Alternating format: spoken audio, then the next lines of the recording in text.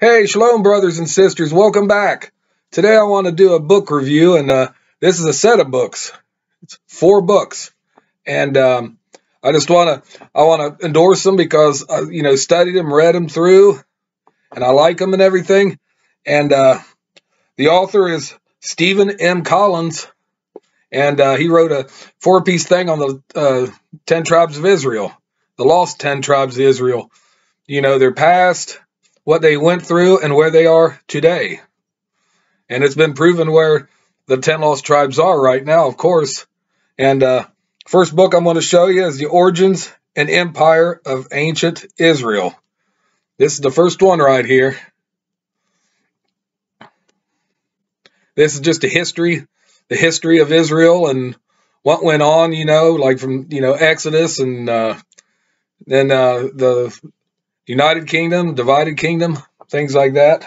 And on the back here, got pictures of archaeology, pictures, of course.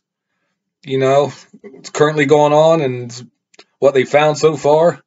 And second one is the second book, part 2, is Israel's Lost Empires. And he discusses different empires after they left Israel and were taken into Assyrian captivity. After that, where they went. There's different places where these pockets of Israelites went and they built their own kingdoms, but they were under different names, of course. So that's number 2. Number 3 is one of the kingdoms they found that actually rivaled Rome.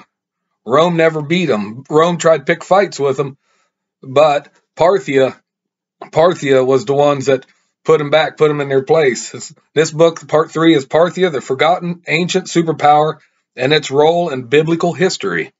And it's right here. This is book 3, and I'm telling you, a lot of people don't think about this, and a lot of scholars, they ignore the facts about the 10 lost tribes of Israel. The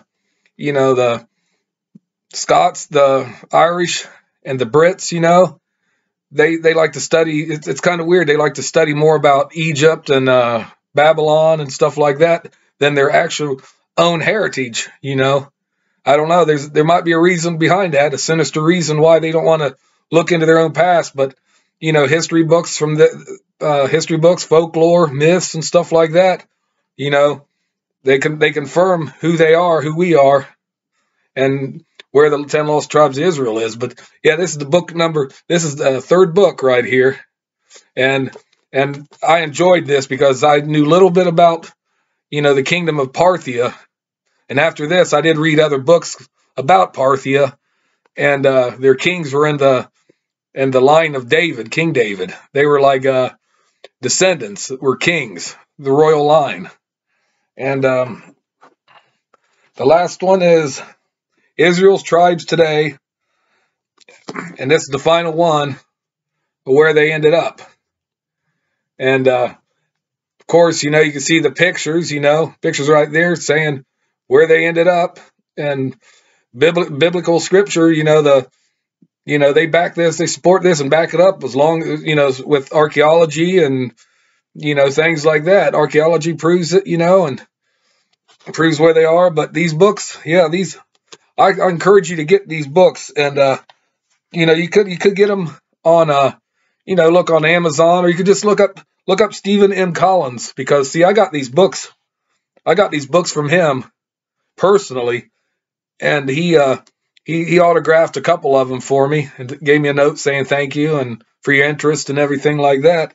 But look up Stephen M. Collins, the author of these books, and I can't remember how much each one cost. I'm not sure if it was $25. I can't remember. But if you want to get them, used ones, you go to Amazon or eBay or somewhere and probably get them cheap, to be used. But these are books. I'm endorsing these, and these books are worth it. And also Mr. Collins is also a friend with Yair Davidy, who did studies in the 10 lost tribes of Israel, and I've did a book review on him and his books too.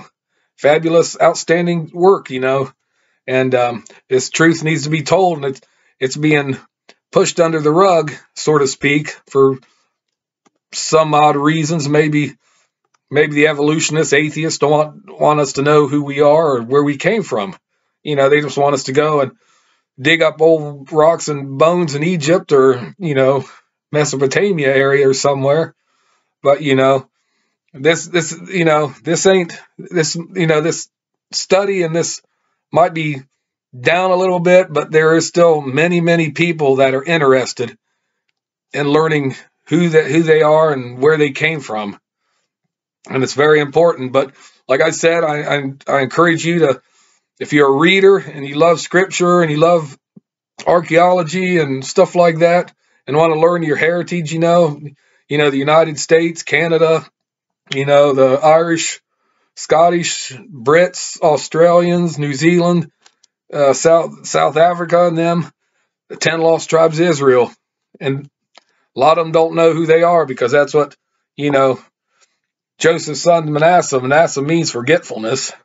So, and we as a people, we usually forget things. We don't learn from history. We forget about it and we repeat it, you know. But anyways, I encourage you to get this book. And if you already have it or you're going to get it and you read it and everything, comment below. Let me know what you think about it. And that's all I want to say about that. And I thank you again. And, you know, please give me the thumbs up with likes and hit the notification bell. And I could use the subscribers and everything. So, hey, with that said and done, I thank you again for joining me. Until we meet again, peace out and shalom.